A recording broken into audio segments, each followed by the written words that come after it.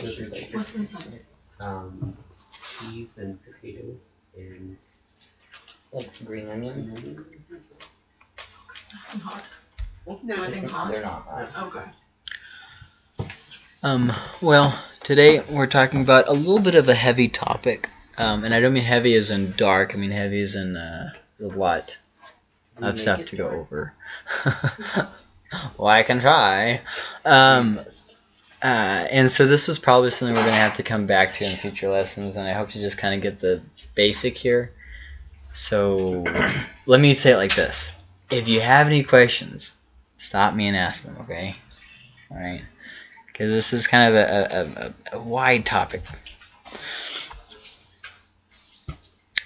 Do we have value based off of what we could be or what we could achieve, or based off of what we are? When God saves us, does he see what we'll do for his kingdom? Does he see what we'll become? Does he see what he can do with us to save others? Does he see it as a numbers game? If I save this one, these 50 will also be saved. See what I mean? Does he see it as a numbers game? Does he see it as you know, or would he allow some to die for the sake of saving one? See what I mean? Is it a numbers game with God? Do we have value based off what we could be, what we could achieve, or based off what we are? Just think about that.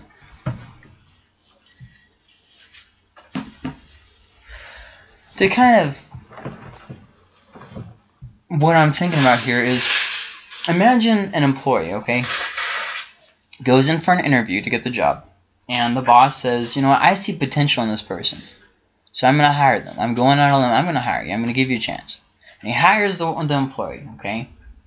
But then it turns out that the employee isn't very good at his job, so he fires him, right? You would consider that to be reasonable, right? If you were the boss? That kind of makes sense. So that kind of makes us ask the question: Is it similar with God? Does he see value, or does he save us or whatever based off of what could be, what will be, in other words, or simply because he sees value at that time? And if so, what makes him see value if we are sinful beings? See what I mean? It's kind of a. See, you understand what I'm getting at here? Yeah, so what do you guys think of that? I think that it is based off of what we are. Okay. And what he sees at that time. Okay. Not what we could be. And why do you think that? And why do you think that? Because a lot of Christians or that don't necessarily go out and do like splendid things. They just live their life in that, and they're important to him. Just as important as those who do go out and do a bunch. Does anybody have anything to add to that, or?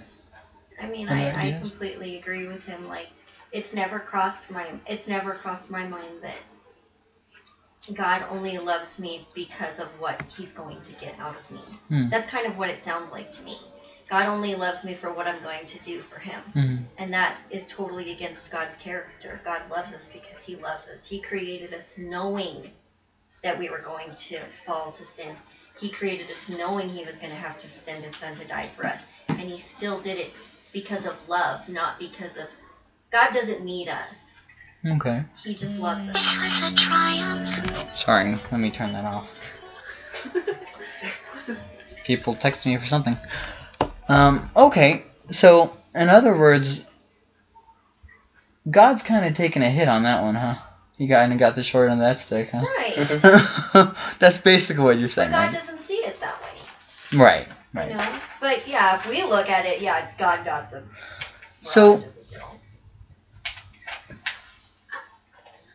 Go ahead. I think he also looks in advance. I mean, like, I think it's a little bit of both.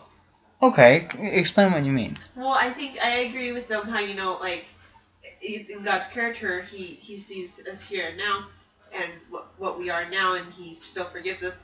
But I think also that he sees us what we're going to be, and not so much numbers, but the impact we're going to have in other people's lives. Okay. But what if I go my whole life and I'm a Christian, but I don't really impact anybody's life? Does God still love me? Yeah. Is he still going to, you know? You does just that weren't mean as he good loves, of a Christian. He loves this person over here who does more than me, who doesn't do really anything. Oh, No, I don't. well, yeah. I don't think so. No, because he sees how you're going to be, and he still saves you, even though that you're not going to impact anybody's life. Yes, that's. So then,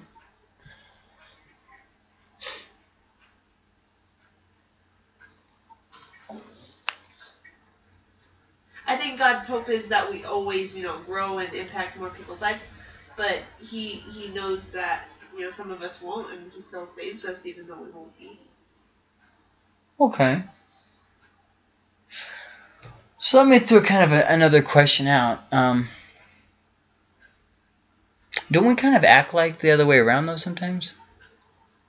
Don't we act like God Like only loves we us have based to on what we gain do? value? Don't we Yeah, kind of act because like I that think sometimes? that's our mindset, It's because the I think we human way of compare thinking. that to other people. Okay. Right. We human kind of nature. compare who God is to other people. Okay. Other people base our values on what we do, Yeah. on our successes. And sometimes I think, Oh, you're getting ahead. You're getting ahead.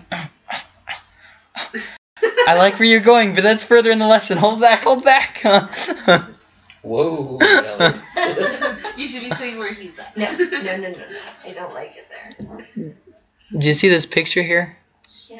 It's a little cat, but the shadow is a lion.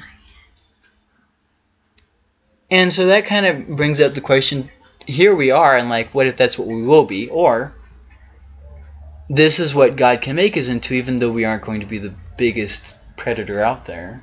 So, I mean, it just begs a lot of different questions. Mm-hmm. Just think about that. I thought that was interesting. It just gives you something to think about there, doesn't it? Oh, I'm thinking. The wheels are burning.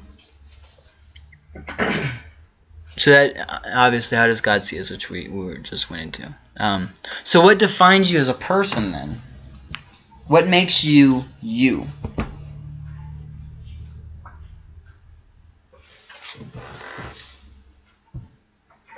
Oh,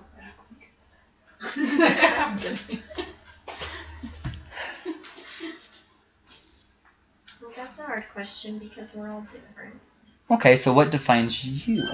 80s music and skinny jeans. That's hilarious. No, I don't know. What makes me me? Remember back to high school. Let me kind of help you out with where I'm headed with this. Remember back to high school. There were the nerds. There were. The jocks, the popular. Yes, exactly. Yes, there were. You know what I mean. And if you really couldn't be in just floating out there. You were one of those cliques, right? You got put in one of those cliques. And if you were just the floaters, you were just weird. Jeez, like somebody's texting me a book. Let's make sure nobody died. Okay, nobody died. We're good. Jeez, huh? I lost my train of thought. Okay, yeah, high school. Yeah, okay. But nobody ever asks you who you really are, right? You just kind of get put in that clique, right? I kind of knew, yeah. You know what I mean?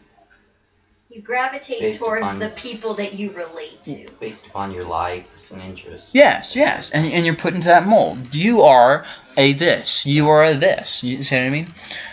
So what? But is that what defines us? Or does something else define us? What defines us as a person, as an individual? I think a lot of people would say that our past defines us, but not necessarily. I think on some things it does, like the things that we experience, we learn from and we grow from. But other things like your mom, for example, she grew up in this town, Mm-hmm. and she wasn't very a godly person when she was in high school, and that's how people remembered her. So when she came back, they expected, the old Susan, but she's no longer the old Susan. I gotcha. So some things, define us, and the things we learn from and grow from, but not everything defines us from our past. Okay. Good thoughts. Anybody else? Our personality. Okay. Like, what is a person? What do you mean by personality? Like, everybody acts different. Okay. And everybody, like, somebody will know you because this is how you are. Like, this is how you react. This is how Okay. you... All I right. don't know really how to explain it. It's okay. I think we know where you're kind of maybe headed towards. Like maybe like this person's short-tempered. Yeah. Is that what you mean? Yeah. Okay. All right. Our choices define us? Look how happy she is about that. Do you see the look on her face? She's like, oh man, I think I got a good answer. Did I get a good answer? I'm just kidding, Grace. I'm not making fun of you. Okay, choices. Anybody else? This may not be like so much as we define ourselves, but a lot of times people define us by like our family history Okay. and stuff. For instance. For instance, like say your dad was a drug addict, Yes. Yeah.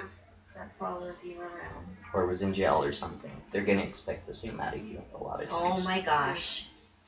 I totally agree with that because I don't know how many times, well, I did used to get in trouble, but people would automatically assume, like, after I got saved and was around more churchy people, I was afraid to tell people my husband was in jail because they were judging me, you know, and people expected me to, you know, Be the bad person. yeah, they expected me to be a bad person. Or I would get the complete opposite, and when I would tell them my husband's in prison, you're married to somebody in prison? I just would never think that. And I'm like, well, you didn't know me 10 years Did you ago. meet him through Kintal? I know. No, I didn't. But, yeah, that's definitely a thing. That's hilarious. That is hilarious. Okay, so here's just something for you guys to chew on. Can everybody read that, or do you want me to read it to you?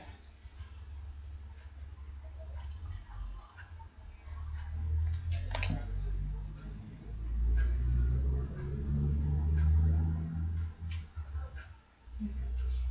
Can everybody see that? Mhm.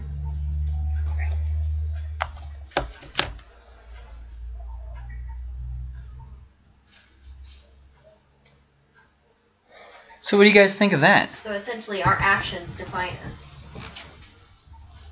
Yes. You can say something, Right. but the action has to follow. Yeah.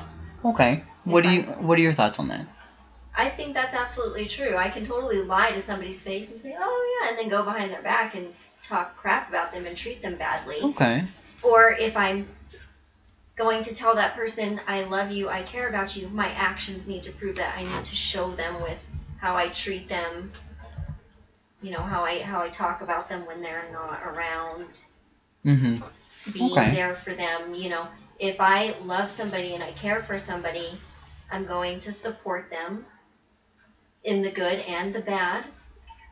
You know, obviously we cannot enable bad behavior, but we definitely have to let people know that we still love them even if we don't agree with what they do. Right.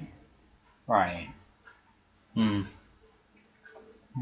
Anybody else have anything to add to that?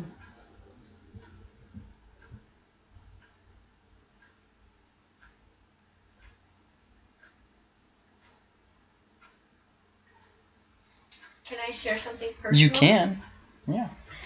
So I've had to deal with alcoholics most of my whole life, and you know, Sam, he does drink, and I would always fight with him over it. And one day, you know, God kind of convicted me about it. You need to quit arguing with him and fighting with him, because what good is this doing? It's not producing anything fruitful. And so I had to tell Sam, okay, I'm not going to tell you what to do. I'm not going to tell you to stop drinking. I'm not going to get upset and throw a fit every time you do this anymore.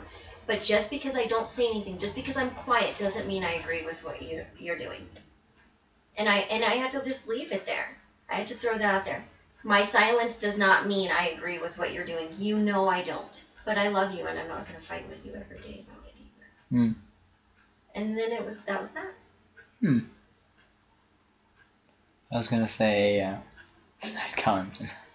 I didn't think it was gonna be fun. I thought I was gonna be the only person laughing, so I was like, "That's great."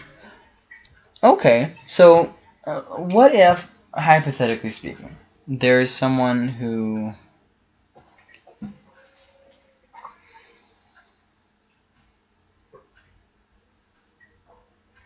Okay, here's an example. Have you ever done anything that you immediately felt bad for?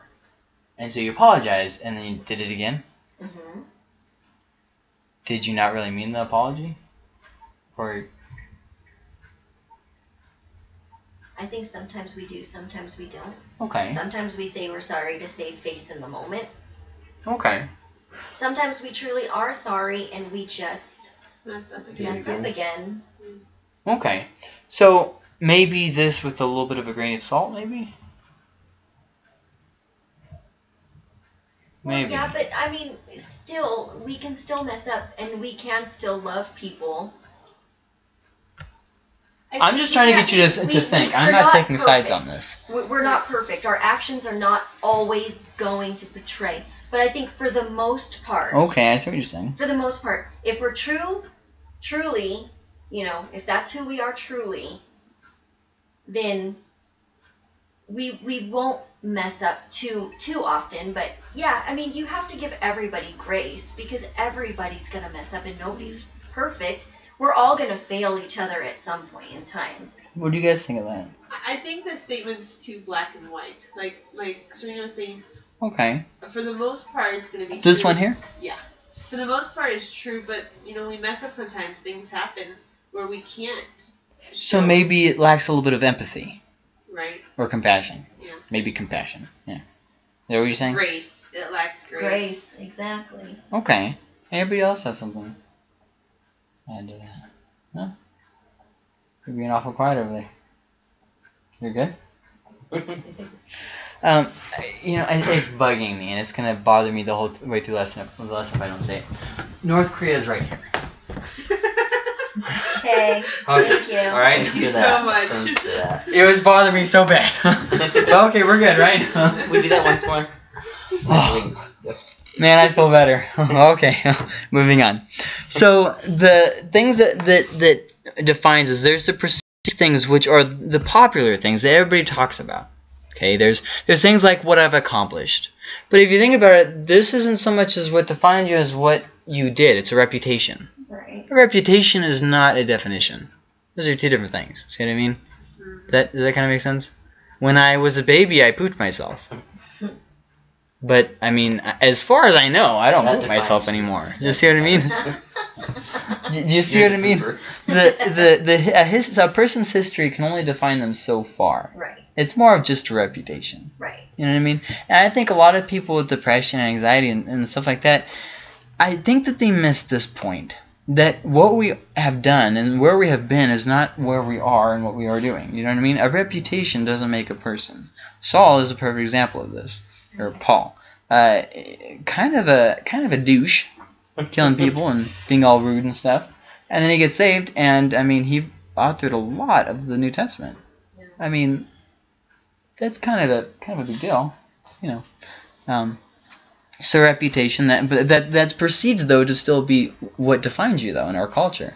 So then second to that is status. How much money you have, right? Oh, they're one of the rich kids. Mm-hmm. Oh, they've got money. They came from you know what I mean? You just kind of judge a book from its cover, don't you? Yeah. Or, oh, they're one of the poor people. Or, oh, his dad is an alcoholic. That's why he is dressed like that. You see what I mean? Yeah. Kind of immediately that status thing comes into play every single time you interact with someone. And whether you realize it or not, every encounter you have in your life it is going to reflect this, where you instantly go to judge someone. And I think that's why we have a little bit of a hard time with our own self-image a lot of times, is because we're secretly judging everyone around us. And you can't possibly have that many thoughts with your head and just expect to be okay with yourself. You know what I mean? Yeah. I used to think a lot till I saw myself later. I used to think a lot that, like, how your parents act, that's how you're going to be. Mm-hmm. Till me and my brother changed. I mean, we made a choice for ourselves that we're not going to be like that. Mm-hmm. Yeah. And now I really changed my mind. Like, a lot of people say, oh, you're going to end up just like their parents. I'm like, Not necessarily, because Yeah. everybody has a choice to do better or worse. Yeah. Yeah. So, but that was my mind back then. I'm like, it's gonna be just like them. Yeah. Till I change, I'm like, I'm not gonna be like that. Yeah. You have a choice, Yeah. you know, for better or for worse. Yeah. So Yeah. it changed my mind completely. I was reading this funny thing that I thought you would enjoy. Does everybody know who Deadpool is? And I already told you about this joke. And everybody knows who Captain America is, right? It said the two types of pastors' kids, and it showed Deadpool and it showed Captain America. Oh my gosh. That just made me think of it. But anyway, sorry. So status, clothes also. I mean, there's a song about this that we were just doing at the party, the Pumped Up Kicks, right? Mm-hmm. You know, where it's like there's this whole thing that goes on with based off of how you're dressed, and you know what I mean. And a lot of times, we'll go in these pursuits of status our whole lives. Oh, did you hear what my kid did? Oh, did you hear about the promotion I got at work? Oh, did you hear about what my dad did? You know, oh, my dad could beat up your dad. Our whole lives we carry on this thing about this status. You know what I mean? Especially you see people do this with their jobs, with their clothes. You know, when you pay $50 for a shirt, oh my gosh, that I mean you wear once and then it goes like you just sell it. I actually knew somebody in California who did this. They would buy clothes, wear it one time, and they would never wash their clothes. They would just instantly go back, and the shirts cost like $50. It was a lot of money for them to do that, but you know, California, I guess, whatever. I just keep thinking like, man, she must have had a really good job to be able to afford that. I couldn't have. Anyways, doesn't matter. But our whole lives we go up to the thing of status, don't we? Mm-hmm. So, and then the third thing there that I thought of, my view of myself and others' view of me.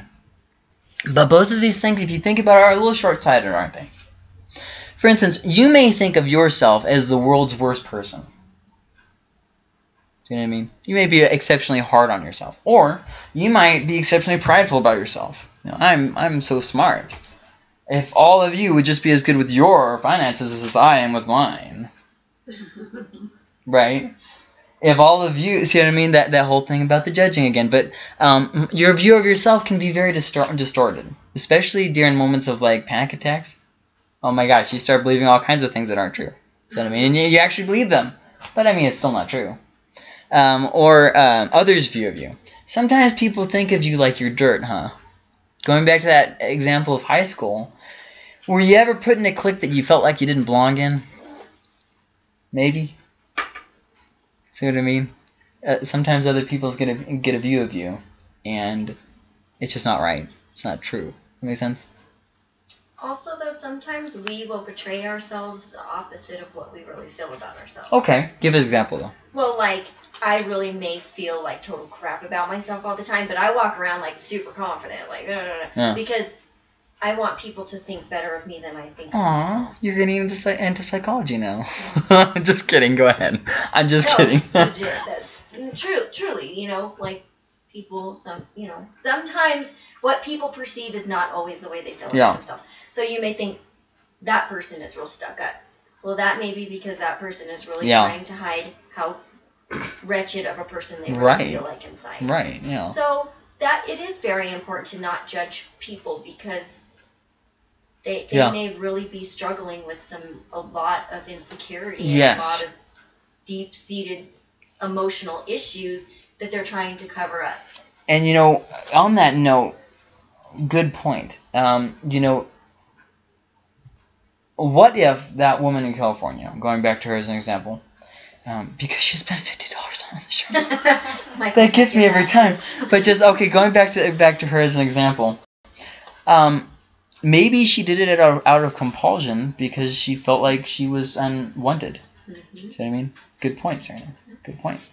Now, don't forget, a lot of times women, they say they treat themselves. Yeah. So, you know, like, Dare I ask? Shopping therapy, okay? You know, we need to buy this beautiful shirt. I That's don't $50 understand, that I but need they do say because it's gonna make me beautiful. You know, Well, I've had a like bit- I that deserve is when this. I'm you gonna went treat on the myself. Diana, eye done contact. that one. Do you do this? No, I don't. No. And I'm totally against women that talk about it. And they actually asked me, like, when you go on a cruise, just do it, because you're never gonna be there. I'm like, no. Wait, what are we talking about? She's being so self-righteous about how she doesn't buy for her. No, I'm just kidding, Oh, Diana. I'm okay. kidding. I was like, She's going not on a cruise joking and about this what at do you want to do all. on this cruise? A lady asked, she said, "You going on a cruise? Just buy yourself something nice. Don't worry how much it costs." I'm like, no, I don't. Do You're gonna worry about it when you see your credit card statement. That's for sure. Oh my god. Yeah, no. Do I buy my kids new shoes or do I buy myself new shirts? They don't need new shoes. They're kids. They'll grow out of them soon anyway. I So- don't do that to my kids. I wouldn't buy my kids clothes until they're adults anyway. They'll just grow out of them in a couple months. Yeah. With that. Just wrap some blankets around them. They'll be fine. So then there's the actual what defines us though. The actual reality. Private thought life. Who you are behind closed doors. What your heart is. See what I mean? Yeah. Has it ever occurred to you that the only person in the Bible, I believe, don't quote me on that, rewind. The main person in the Old Testament that was said to have have a heart after God was someone who had someone murdered so that he could commit adultery with his wife. Well, no, he already committed Well, adultery. yeah, but then he got married to her. Then he so. murdered her husband. And this was someone who Had to play like he was crazy. pretended to be crazy at the gates of, what was it, Gaza or something, I don't know. I mean, just, you go through, here's one. Disobeyed God in accumulating wives and money. He did something that got a famine on, not a famine, a disease on the land. What is it that he? Oh yeah, he took an illegal census without offering the offering that was required of him, and so a bunch of Israelites died from that. Yeah. This is the man who had a heart after God. Why? Because what defines us, what defines who we are, is who we are behind closed doors. What's in our heart? Okay. What the real us, not the facade that we show to our others, not the facade that we see of ourselves. It's the person that is irrevocably there. The private life. Also, it's the current life choices and patterns. That's what defines you.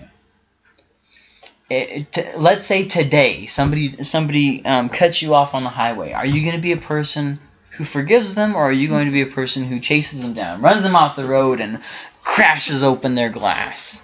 See what I mean? Are you laughing because this happened to you today? No, I was laughing at Randy because he said that story one time in California. Oh. Boy, road rage seriously does get bad in those places, man. Oh my gosh.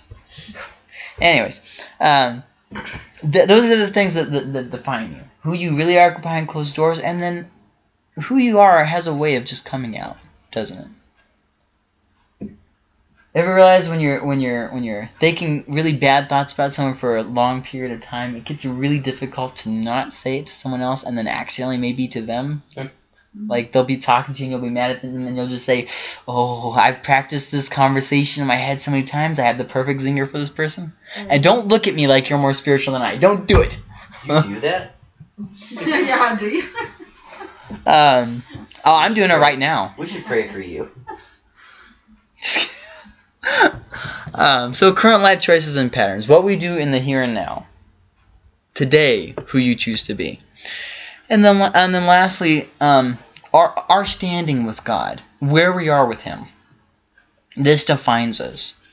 We're doing a new song called Good, Good Father, and the chorus goes, the second part of the chorus goes, I am loved by you, it's who I am.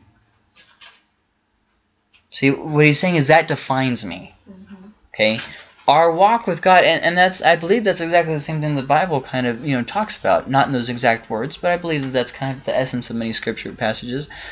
Is the idea that God gives us worth. God defines us. God changes us. We're not just a person. We're a child of God. Does that make sense? He gives us something we didn't have before. And that standing with God, that proper standing with God, is something that can't be negated.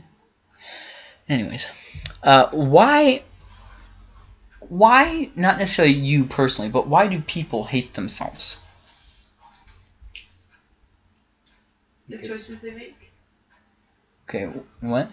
The choices they make. The choices they make, like different things they do in life. Say the cheerleader that makes fun of the nerds because that's what she's supposed to do. Okay. Yeah. I gotcha. What were you gonna say? Like the destructive patterns that we get, addictions or that we Okay. get, those can make us hate ourselves. Okay. Yeah. Yeah, I think that's very true. Yeah, definitely. Appearance. Like as in our looks? Mm-hmm. Okay. Yeah. Okay. Past mistakes. Okay. Kind of going with what Chuck said, maybe addiction. Okay. We've started down a road, a destructive path that we can't seem to get off, and it just turns into self-hatred and loathing, Kind of like that Relient K song, "Who I Am Hates Who I've Been." Yeah. And I think also just, and I know because this is something I've dealt with a lot, and God spoke a word to me about it last week. He told me my conviction leads to repentance, but the enemy leaves you feeling guilt and shame and everything. And 2 Corinthians 7:10. I'm not sure. I was just praying, and God just kind of spoke that to me and reminded me, the enemy makes you feel guilty and ashamed and this and that. And I think that's what makes us hate ourselves. Is that, we essentially, we hate the person that we have allowed ourselves to become, or hate the things we've allowed ourselves to do, and we feel massive guilt and we can't forgive ourselves and overcome it. This passage here, for godly grief produces a repentance that leads to salvation without regret, whereas worldly grief produces death. Exactly. Anybody else or anything else? What was that verse? 2 Corinthians 7:10. I think also that, let's say we, as a child, maybe we were abused or something. We come out of that background and we hate ourselves. Okay. Yeah. In fact, some people in abusive situations wonder if it's something they did. Yeah. In fact, many times that's what happens. And also wondering, like she said, if we're going to be like that. Yeah. That's a fear. Yeah. It could also be by if we get diagnosed with something. Okay. And then we kind of let that define us. Oh, you mean like bipolar? Okay.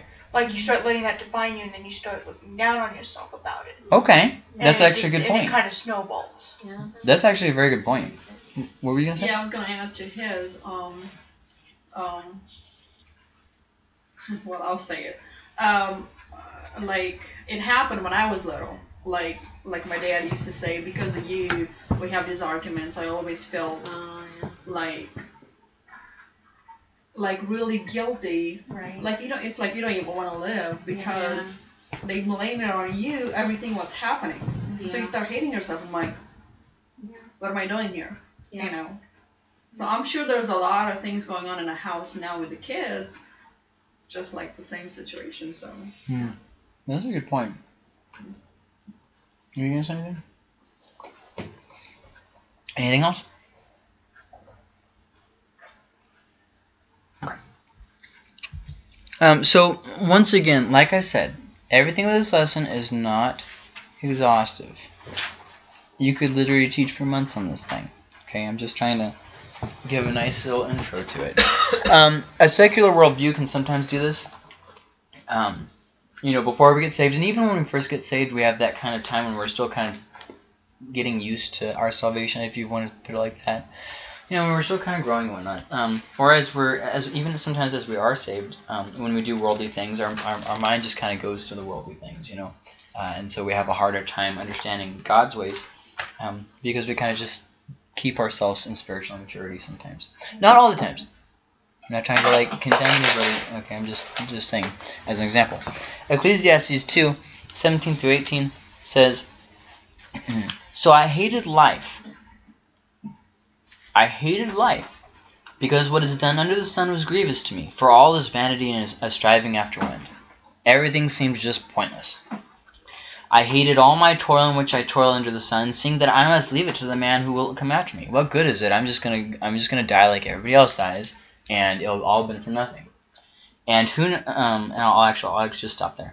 And so that secular worldview. You see what I mean? At the end of Ecclesiastes, he figures it out finally. In the end, what it really comes down to is to serve the Lord. See what I mean? And what all this comes down to is that. And that's exactly the point that Ecclesiastes is making there. That secular worldview, you're not going to arrive at the same conclusions as a Christian worldview. You see what I mean? Second here, self-hate leads to repeated behavior which causes self-hate. Addiction is another way of saying this. Past mistakes is another way of saying this. See what I mean? Like maybe we did something stupid. I don't know. I have a son, so I'll give something that I'm afraid of doing someday. We slap our son, and we're so afraid of what we did that we try to cover it up with something else, like I don't know, drinking. I'm just trying to think of something off the top of my head here. And so we start doing a repeated behavior that then causes us to hate ourselves more because we think we're turning into, see what I mean? So, I'm becoming an alcoholic, or see what I mean? Yeah. And you kind of just, the circle of things where maybe the thing that initially caused it was something completely different. Something completely like way over there. But still it causes this repeated pattern. And so then you start hating yourself for either that repeated pattern or what caused the repeated pattern. Proverbs 8:36. Proverbs really has a lot to do in principle with the things we're talking about. Proverbs 8:36. But he who fails to find me injures himself. All who hate me love death. I'll read that again. But he who fails to find me injures himself. All who hate me love death. So it's kind of talking about that repeated pattern. And as Christians, sometimes we do this too, not just people in the world. You know, people in the world, they kind of hate themselves. They kind of either don't understand God or just hate God or whatever. And so they kind of have this thing. But even as Christians, we can get into the same kind of cycle. You know what I mean? Of just kind of self-destruction from self-hatred and all these different things. 29:24.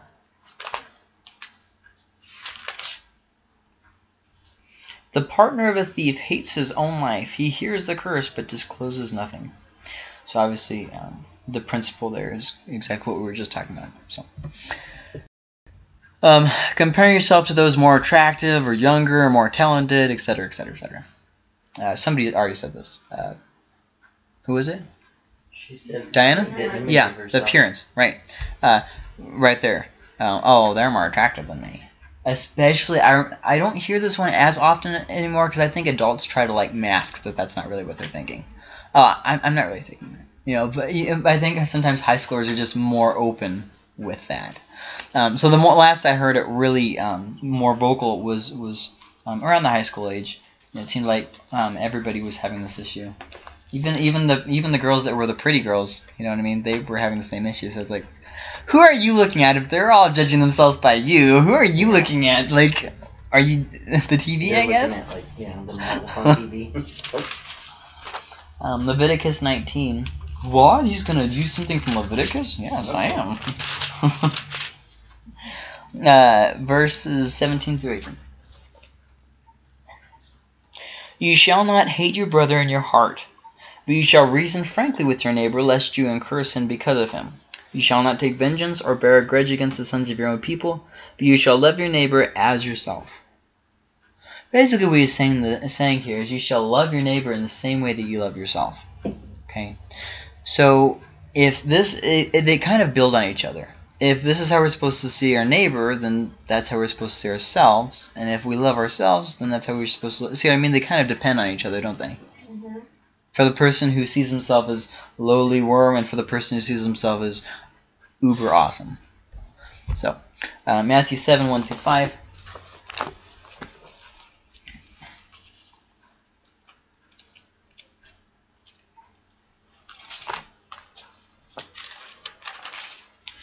Judge not that you be not judged. Now, let me just stop right there. This is actually kind of a principle in Scripture.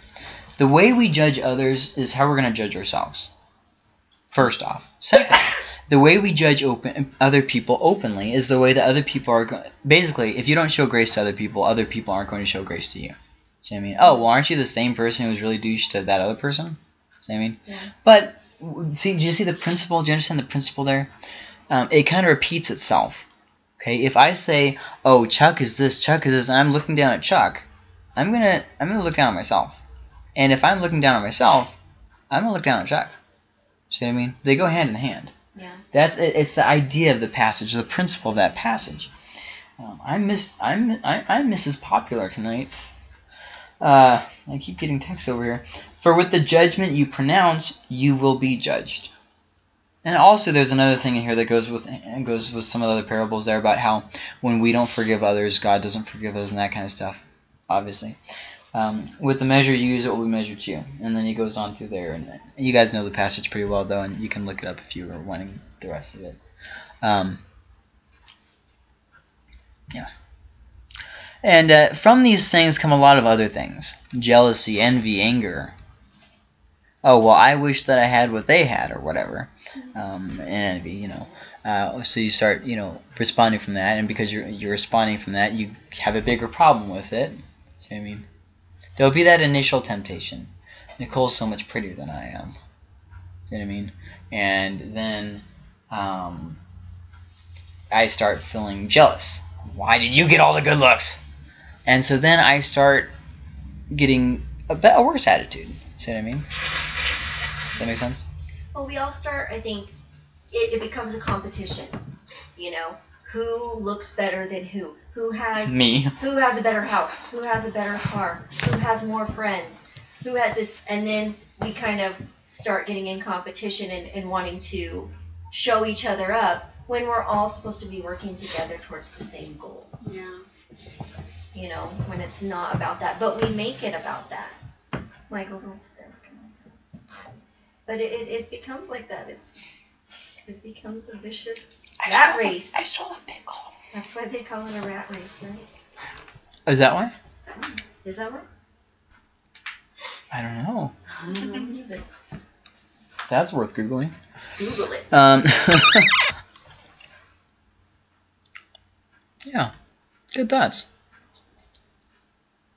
Anybody else have anything to add? But something else that I want to bring up, because we talked about it a couple weeks ago. Kind of just going to build on some things that were already said, though. We were talking about media, right? Music, TV shows, movies, media, the news. And a couple weeks ago, we were talking about discerning that media. I think sometimes we're overly hard on ourselves because we don't discern that media. Let's say we see a hero on the screen, and we kind of become envious that we lack that character. You know what I mean? Mm-hmm. Rick was able to forgive his wife for sleeping with what's his name? The sheriff that was killed in season 2. Rick Grimes. Oh, Shane. No, yeah, Shane. See what I mean? Oh, he was able to forgive his wife. I can't.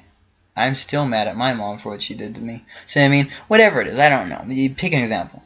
And so we just kind of have that, and so we kind of get that bad self-image because we're not discerning the media that we're watching. Or when we watch Victoria's Secret, Olay, Avon, all these different commercials where it shows, the stereotypical, beautiful woman, that this is what you have to look like, and, whatever. It kind of does the exact same thing where we aren't discerning, okay, yes, but A, she probably barfs up half of her meals. B, there is also a good deal of tweaking they're doing on that screen. All these different things. C, there's more to life than being the prettiest girl in the room. So, I mean, there's so many different things that we don't discern while we're watching it. Mm-hmm. It just kind of goes in. And it's kind of like accepted reality. You know what I mean? Kind of make sense? Anyways. Like, how many people think that there's so many errors in the Bible because they watched Family Guy and that's what they said? Oh, well, okay. So, I mean, they just kind of accept it as fact. Oh, well, Richard Dawkins thinks. Yeah, but what do you think? Where's this passage that you're having such a hard time with? I can explain it to you if you want. See what I mean? Where people just accept things because that's just the way it is. But I want you guys to write this down. Why, if you ever go through times of hating yourself, okay, ask yourself this question. Why do you hate yourself right now? Why do you hate yourself right now?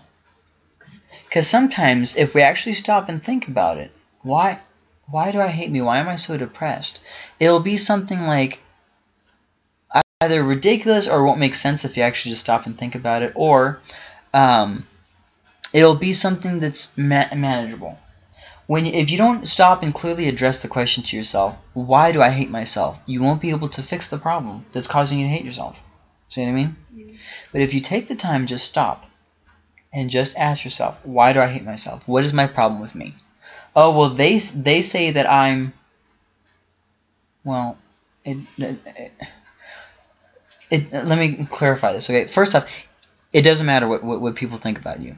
But it does as much as it depends on God's kingdom, but it doesn't as much as it depends on your self-image. That makes sense? Mm-hmm. Kind of? It's kind of hard to say that without saying, you know, oh, you just need to believe in yourself. You know, I'm not saying that. But it's hard to articulate your words, I guess. And then ask yourself this. Do you really believe that thing that's causing you to hate yourself? Because sometimes it'll be what somebody else put in your head. Yeah. See what I mean? So stop. Just stop for a second and ask yourself that. Why do I hate myself? And then, do I really believe that? Yeah. I can trace all of my self-esteem issues in high school back to this and say, do I know why? Yeah, I did know. And do I really believe that? No, I didn't believe any of those things. See what I mean? But yet, for whatever reason, I was allowing myself to believe it and allowing my self-image to be harmed because of what other people were saying or because of what some other reality was based off a movie or TV show. See what I mean? So there's obviously two extremes on this, and you don't have to write this down. This is just as an example. There's the first is the inflated self-value, and this is where somebody's going through hard times, and you strengthen them in the flesh. You know what I mean?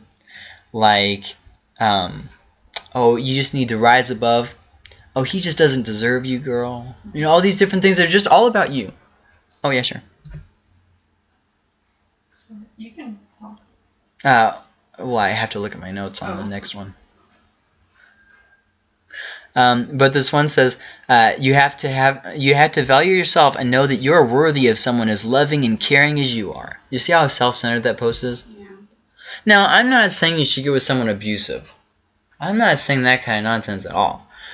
But what I'm saying is, you don't correct stupid with stupid. And this post is just straight up stupid. You have to value yourself. Okay, yes, that you do have to value yourself to an extreme. Don't see yourself as the most important person in the world, but have a view of yourself. I mean, goodness sakes.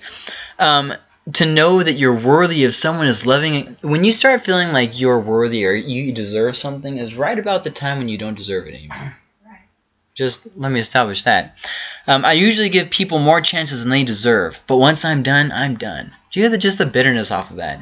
I think Jesus said 70 times 7, right? Didn't he say something like that?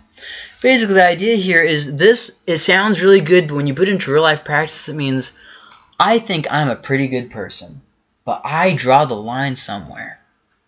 Well, or you do what Jesus said and you forgive those who persecute you and pray for them, right? Right? So these are things that build you up in the flesh. The power is all about you. It's all from the power within. You know what I mean? It's not anything that actually has substance. And the thing about strengthening yourself in crap like this is you'll always need to be re-strengthened. Well, that's what I was going to say. People who follow this advice usually get back into the same destructive relationships. Like, for instance, a great example. For instance, oh, I'm not going to listen to my parents on not marrying this person. So then you marry them, and then you get a divorce. Oh, well, that was different. He was just a jerk. I'm going to marry this guy now. How long since you got a divorce? Oh, like 3 years ago. Maybe you should wait, just hold on, or ask somebody else's opinion, or date him for longer than 2 weeks. I mean, let's calm down here with this and mellow out here. You don't have to go so fast with this. Young people especially, which we are all young people, feel like they have to do everything like yesterday. You know what I mean? Your life isn't that short. you can stand to hold off a few weeks. I've actually tragic. There was somebody who, well, I thought we were really good friends, and a relationship comes by, and they're just so hungry for a relationship that they abandon everything that they knew. And can't make other people's choices for them, I guess. So then there's the other extreme, the non-existent self-value. And this is based in large part off of hearing very terrible things. So let me start with the post there. I just want to feel loved by someone. I want to feel important to someone. I want to feel wanted by someone. No. Don't care who they are. No self-value whatsoever. You see that? And that's a bad place to be in. As parents, we need to be very careful about this. When we have kids, if we have kids, not you. If you have kids, you need to be careful about this, because kids need constant validation. Constantly. They're worse than me. And but then for those of you who aren't going to have kids, you'll never believe that just the things that you say in passing that kids latch onto.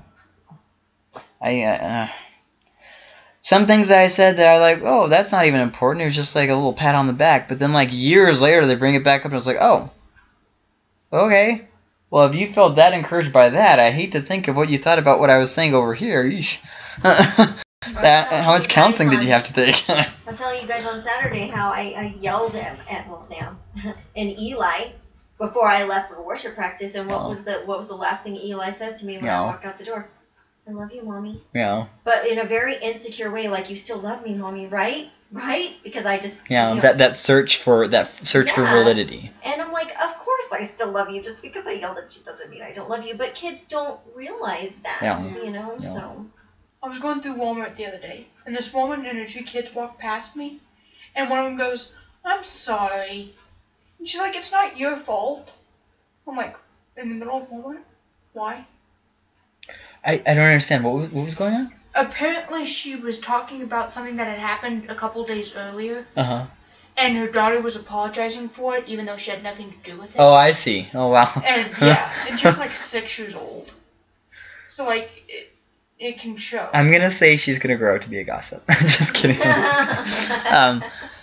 So then you also hear a lot of pastors kind of condoning this. They think for whatever reason, if you're comfortable with yourself, you are unaware of sin in your life. And it doesn't have to be to those extremes. You know what I mean? You can not hate yourself and still realize that you need Jesus. Yeah. That can be a thing. But for whatever reason, it's oftentimes just overlooked. So here are some quotes. People are so sinful that God just can't stand them. God is waiting to destroy them. You need to repent because God is just waiting to destroy you. The thing that happened with the flooding in Louisiana, that's because God was so upset with their sinfulness that he just decided to wipe them off the face of the earth. That tsunami that happened a couple years ago, that was because God hated them so much for their evilness that he just it's like, whoa, calm the jets. Calm the jets. Yes, some historical facts do happen from God's wrath. However, it's not because he got tired of the people, he got tired of the sin, and he set examples with those things to teach other people. He always used it for a greater good. He doesn't just go around causing mass devastation and chaos for the point of, for the sole purpose for the purpose at all of, because he hates people. That's just not something that enters into God's head. That's something that enters into our head. Do you know what I mean? Or like when our kids do something that irritates us. It doesn't have to be your kids. I know some of you guys don't have kids. When kids do something that irritates us, you know how we get that the wrath of Khan. You know what I mean? You know what I mean. Even you people who don't have kids know what I mean. God is waiting for the day to destroy those sinners. Almost like we're so much better just because. You see what I mean? You're still a person. You've just been washed by the blood. That's the only thing that separates you. You're still a person. You know what I mean? So these overly condemnation things that have no real basis, You aren't worthy to worship God. And before you say, oh, nobody would really say that. Isn't that what some people say in churches when they say, oh, you can't come to our church because you're fill in the blank. You're not dressed right. You have to come in with a suit or with a dress on or whatever. Or you... What? Yeah, you can't have a hat on. You can't cut your hair. You can't dye your hair. You can't have tattoos. You can't smoke. You can't drink. You can't... See, I mean, all these things, basically what they're saying, just in case you missed it, you're not worthy to worship God here. Mm-hmm. But we are, and we set the standard, and you're not worthy of it. That's, in essence, what they're saying. So before you say, oh, nobody would really say that, people say that all the time. I've actually faced that with one of the Baptist churches in Los Yeah. Angeles. I was always getting in trouble because I wouldn't stand up to sing. And it was constant. You sinner! I actually got dragged out one Sunday. Yeah? Last time I Jeez. that was the last time I ever went to that church. Yeah, that's a little extreme. Okay. Well, I have a similar story of being forced into something. I grew up in Pentecostal churches, and there's always that one woman in at least one church who stands up and has you do the Jericho March. And I didn't want to go to that, buddy, and they forced me into it. They used to carry me. Chuck got thrown out of his wheelchair twice. Anyways, so you don't belong here. Just that idea of, superiority. I'm never going to get past this. Doesn't matter what I do, I'm never going to get past this. If I messed up the past 50 times, why would I think that I'm going to get past it now? I've just messed up too many times, too much. I'm not worth it. I'm just not worth it. God, you made a mistake when you saved me because I'm just not worth it. And for those of you who have been there, you know the things that I'm saying are actually things that people think. So I mean, don't. Anyways, I need a relationship to feel good about myself. If they're single, it's like the end of the world. You know what I mean? Because I guess they're not comfortable with themselves, or maybe they think that life purpose is only found. Like some people who have kids just to validate their existence. They don't actually want kids. They like the idea of a kid, but they don't actually want to have a kid. And then when they have a kid, they're impatient with the kid. They're just rude to the kid. They're kind of douchey. They don't make time to spend with the kid because they didn't want a kid. They wanted something. They thought they wanted the idea of a kid. It's like people who want a puppy and then whine and complain because they had to pick up the poop from it. Well, you wanted a dog. That's a package deal. That's how it works. Kids are the same way, you know what I mean? And a lot of people do this with relationships. I'd be so happy if I was with him / her, whatever, whoever, they would complete me. And then you get with them, and it's not as you planned out. You know what I mean? Mm-hmm. Everyone's had their first crush, their first love, and then for those who have actually been unfortunate enough to get with that first love, terrible things happened, right? Terrible things. Yeah. There's two people who aren't happy with their first love.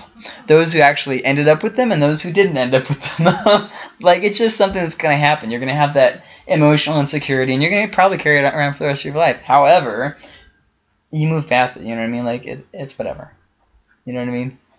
It's the same thing here, where you feel like you need that relationship to validate yourself. The people you see going from sleeping with person after person. Why? Because they want something to connect to.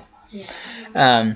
Or pornography, sex makes me feel better. And those of you who have dealt with people in sexual addictions know exactly what I'm talking about. Well, they'll do it and they'll feel bad for doing it, but there'll be this time either before or after, depending on the person, and it'll be a short cool-off period, but it'll be there, where I just wanted to feel better about myself, or I wanted to just relax. I just wanted to get away from it all. I didn't want to face reality anymore. You know what I mean? Especially nowadays, things are turning so digital and so not real. It's very easy to slip into this. Texting, we text everybody with our phones rather than real life conversations. We watch movies, and that's our interaction with the world. We go on places like Facebook rather than going out with friends like people used to. We're always looking for something fake, something better than the real, which is what pornography is based on. I mean, don't think that just because you get married and a sexual addiction will go away. It won't. So, I mean, because you're not going to find what you thought you were looking for in the relationship itself.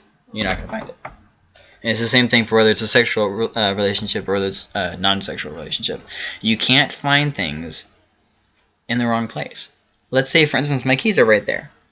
I can look in that ottoman all I want for the keys. They're still not going to be there. I can keep looking for it the next day. They're still not going to be there. So I mean, they're right there. It's the exact same thing with relationships. We keep looking for this thing to you need to be comfortable with being single before you can be married. And then you'll really understand marriage, when you're really comfortable with it, being single. Does that make sense? Because otherwise you keep looking for things. And then the honeymoon period goes away, and it always does.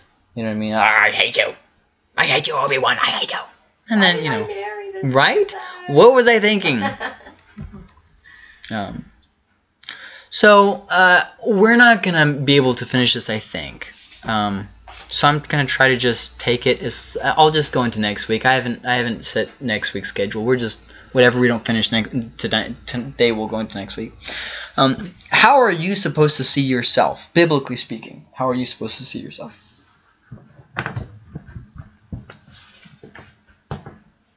Complete.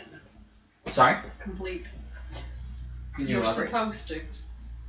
If God made you who you are, then you're supposed to be satisfied with what God gave. Jalapeno. I think those are two. Some are cheese sticks, maybe, right? Yeah. Like pizza bites. Okay. Anybody else?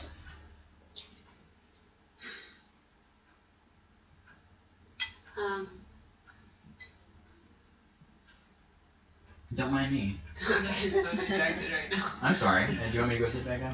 Yes, go sit down. I'm sorry. I need some cheese sticks. That looks like one. Maybe. Oh no! I'll be bummer. Those are the cheese sticks. Right here? Yeah. Haha. That's a cheese stick? Yeah. Doesn't look like a stick. It looks like a Yeah, square. one, right? Okay. So how are you supposed to see yourself?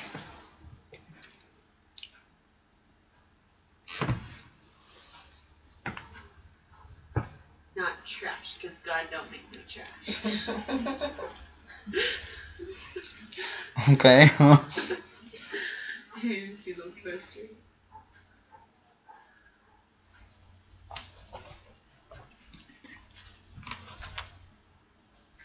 Are you guys thinking need more time, or do you want me to move ahead? I'm kind of still thinking. Okay. That's okay. I can wait. Well, I don't want everybody to have to wait on me. Everybody's scared right now. No, it's okay, I'm done.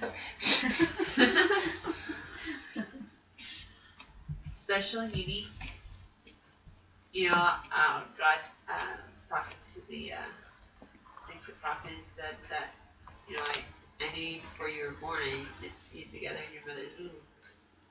I know the plans I have for you.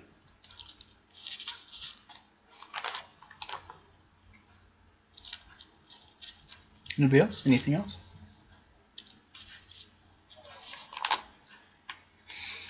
Okay. We should never see ourselves as worthless. Our value is found in God. Matthew 10, 29 through 31. And think about this. And this is elsewhere too in the lesson. God could have made you in any way that He wanted, and He made you just the way you are. And then, knowing what you would do with your life, He still sent Jesus just to save you. Think about that. See, I mean, there's just a certain peace that comes with that. God knows who you are. I believe it's the prophet who says, "You formed my innermost being. You know me." You know what I mean? Oh no, it's David in the Psalms. You formed me in the deep. You were the one who was knitting me together in my mother's womb. So I mean, you know me inside out. You knew who I would become. Matthew 10, 29 through 31.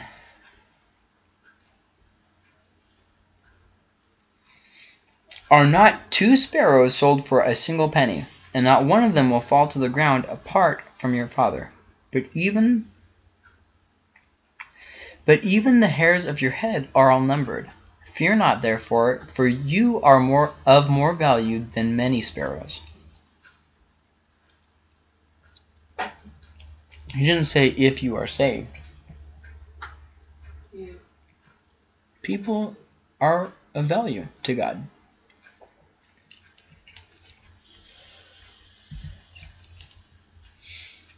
Now, we should realize that we will still sin. That's going to be a fact of life. Until the day that you are given the resurrected body, you will sin. Okay? But you are redeemed, which means you are no longer a sinner. Does that make sense? You are someone who sins on occasion, right? But you're no longer a sinner. That's no longer what defines you. You heard I said that's no longer what defines you. Before we're saved, before God's eyes, what we're judged by is by that wrath that God is storing up against us because of our sinfulness and our refusal to repent. But after we're saved, see what I mean?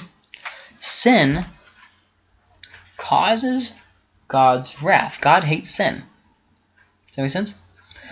So what happens is what Paul says is that we build up an account, a wrath account. And it's what did Pastor say? An IRA wrath? An IRA. Pastor's the one who said it. I didn't come up with it. He's so smart. And the only way for that to be demolished is by accepting Jesus Christ. That's it. That's all we have to do.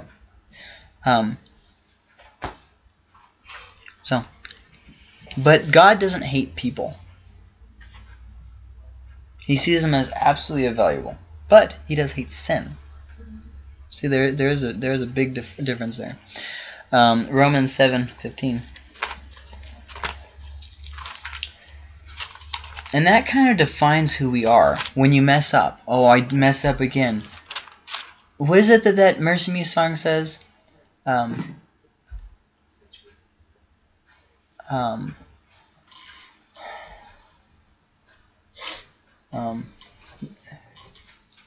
No matter the scars, no matter the bruises, No matter the bumps, no matter the bruises, yes, no matter the scars, still yes, the truth is the cross has made you flawless. There, yes. I love that song. God, the cross has made you flawless. Do you understand what he's singing in that song?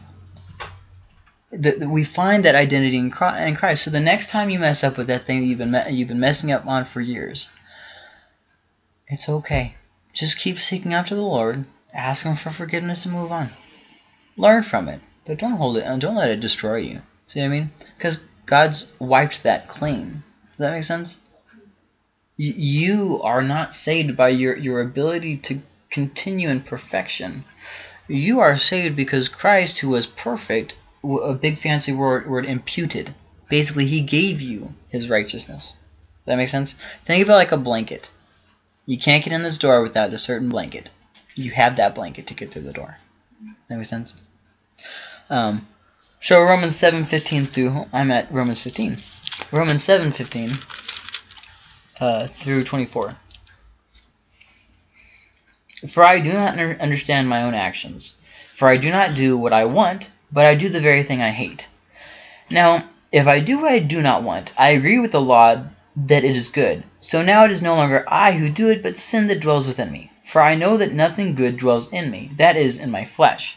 For I have the desire to do what is right. Just what he's saying, yes, the fleshly man is sinful. However, we're going to get, there's a difference between salvation-wise and worldly-wise. Okay.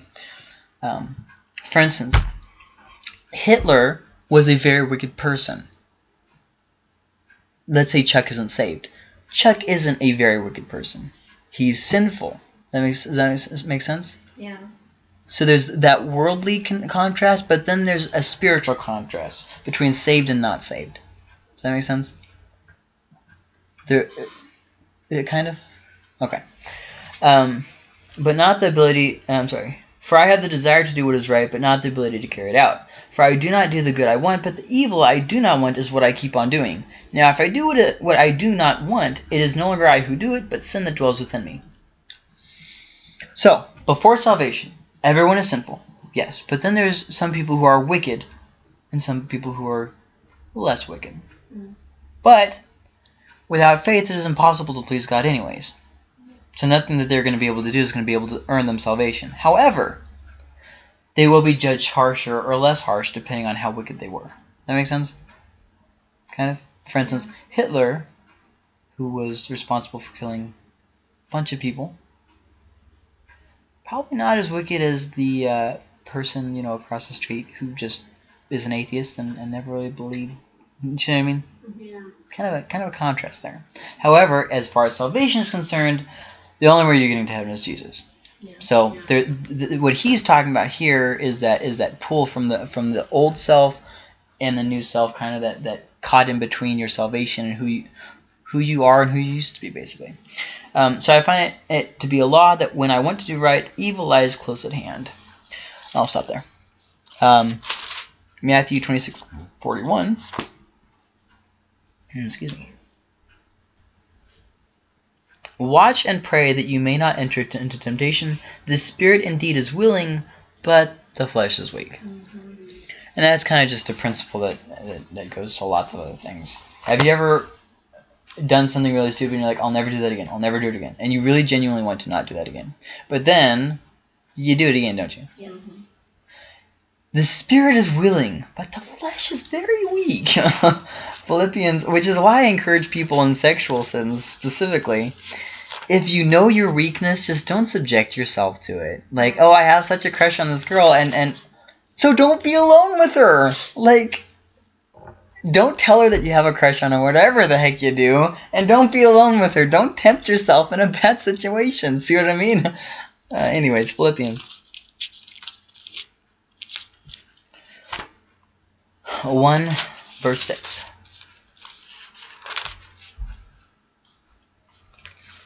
And I am sure of this, that he who began a good work in you will bring it to completion at the day of Jesus Christ. See, God is forming us, yes.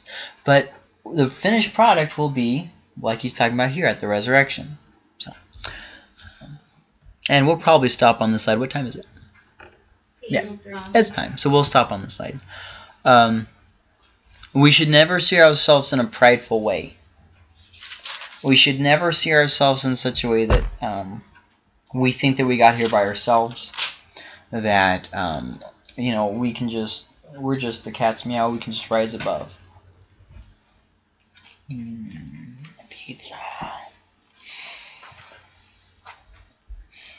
Philippians 2, I thought that said 28. 2 through 8.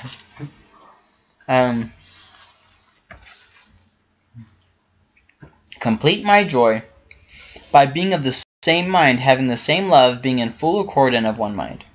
Do nothing from rivalry or conceit, but in humility count others more significant than yourselves. He's talking about the prideful attitude. He's not talking about looking at yourself like you're just the lowest of worms. Like some people go to God in prayer, and this is their prayer. Oh God, I'm so wicked. I'm so sinful. And that's their whole prayer. Like, they don't actually petition God for anything, which prayer by definition is petitioning of God to do something. But they're not actually petitioning anything. They're just telling him how wicked they are. Well, here's another newsflash.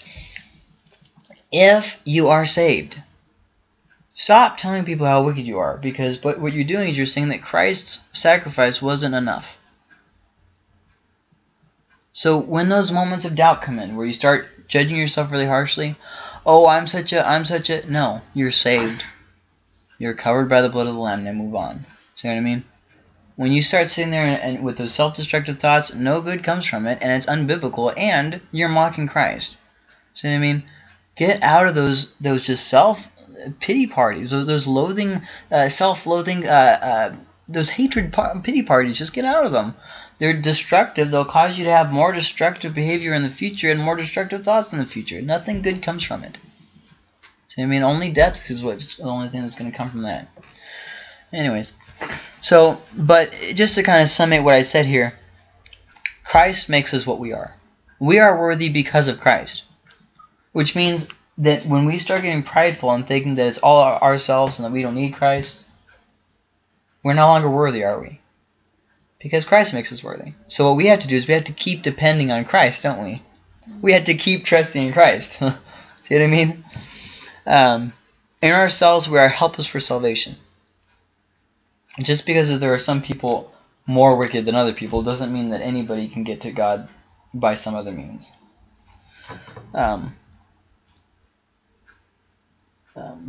So we are loved by God, we are made by God, and we are each a unique person. That tells you something of your worth to God. You are a unique person. God didn't make a clone when he made you. He made a specific person, a special person, and he sees you with great worth. He sees you of value. He died for you, for goodness sakes. So he loves you. He made you. You're a unique person. I mean, that is a value statement in and of itself. So next week we'll pick this back up with what are some common self-criticisms. So we almost made it through this lesson, but not quite. Any questions? Any comments? I'm gonna stop the recording. I'm gonna do it. I'll push